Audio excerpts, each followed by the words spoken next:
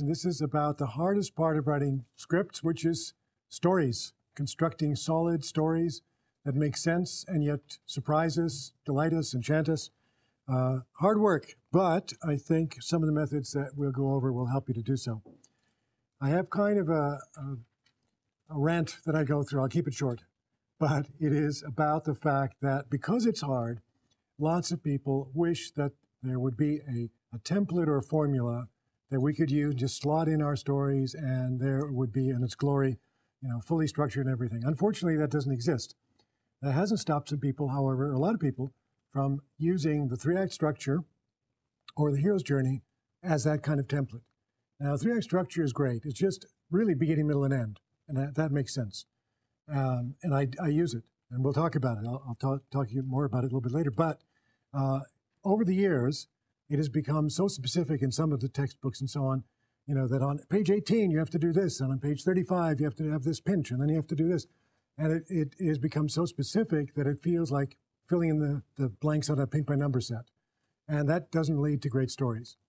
And the same thing is true of the hero's journey, which is based on mythology. And again, I'll go through some of that a little bit later, but it's a pattern of story that has persisted for many, many years, thousands of years, and it has its use.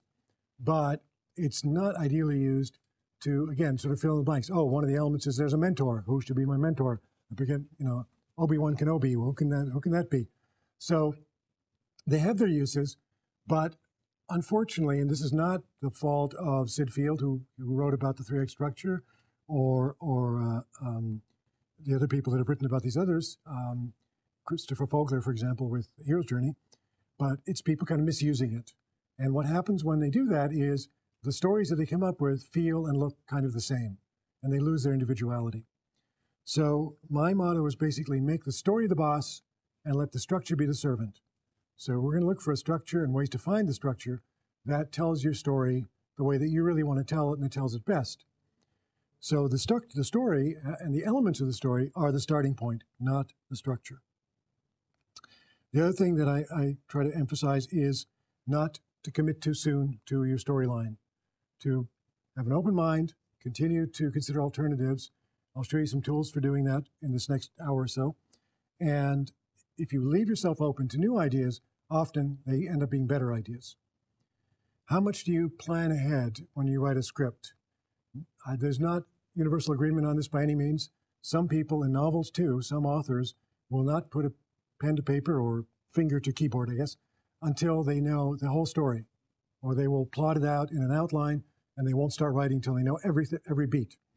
And for some of these authors, it's almost like automatic to write the thing because they worked it out so well in their head. There are others who say, I have no idea where I'm going.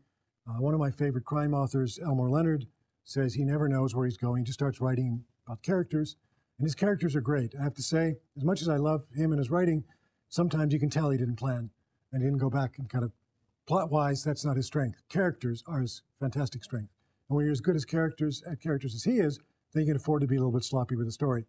But most of us, unfortunately, have to, try to get it right the whole time.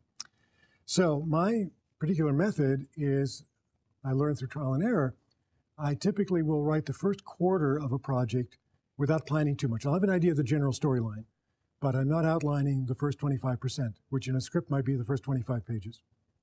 And then I stop, and I decide, where is the story going? Where do I want to go with it? And plot out the rest. And that came from the experience of writing an entire script or a couple of entire scripts without plotting and realizing I had so much rewriting and restructuring to do afterwards that it wasn't really working for me. This way, I get the fun of being spontaneous for the first 25 pages or so, and then lock in and start to plan more. There's always still room beyond that for new things to come in. So it isn't plotted out minute by minute, but it has a general structure and a shape. I know where I'm going.